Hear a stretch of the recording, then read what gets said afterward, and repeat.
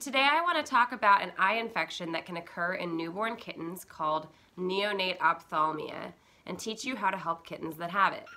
Before we get started, I just want to note you should always visit a veterinarian if you're working with an animal that has a medical condition, so you can get a proper diagnosis and treatment plan. I'm sharing this video based on my personal experience as a kitten rescuer in order to help those who are looking for advice. Neonate ophthalmia is an eye infection that can happen with newborn kittens, causing pus to build up under the closed eye. If you work with neonatal kittens, you know that they're born with their eyes closed, and they don't open their eyes until about 8 to 10 days of age. But did you know that neonatal kittens can actually get an eye infection underneath the eyelids before they even open?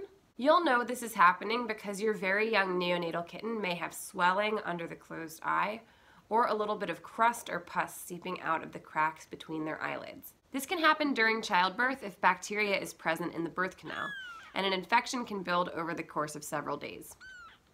If you see a kitten with this condition, you'll need to act fast to help clear the infection before it does any damage to the eye. In this video, you'll see how I opened Hank's eye, flushed it with a saline solution, and inserted an antibiotic into the eye. So Hank is only a couple days old. His eyes are not open yet. This morning he had a bit of crust on the outside of his left eye, and when I went to wipe it clean, it burst with a bunch of yellowy green pus. He has what is called neonate ophthalmia. Their eyes can get infected. It's like conjunctivitis, but for babies. It happens in human babies too. While this kitten shouldn't be opening his eyes for several more days, if left untreated, this can cause blindness, so we do have to open the eye to treat it. So we'll have to be really careful with him. This is just a warm, wet cloth. It's not safe to leave that eye infection in the eye. We do have to open his eye.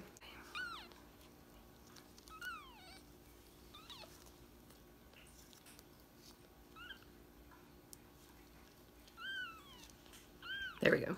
See it? Mm-hmm. I know, bud. I know.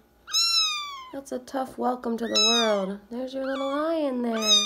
Hi, we gotta save your eye. We gotta save your eye. So his eye's open. There's his eye.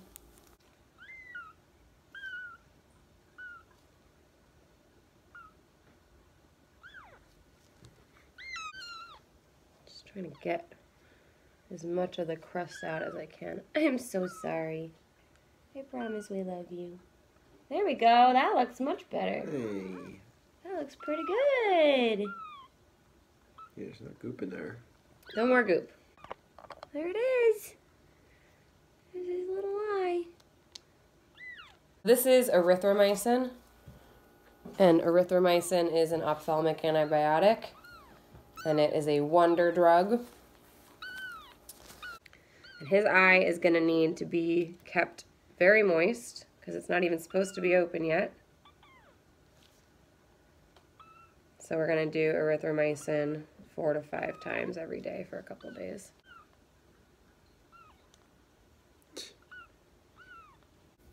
So now he's got his eyes opened. He's got erythromycin in it. Hopefully, You got him?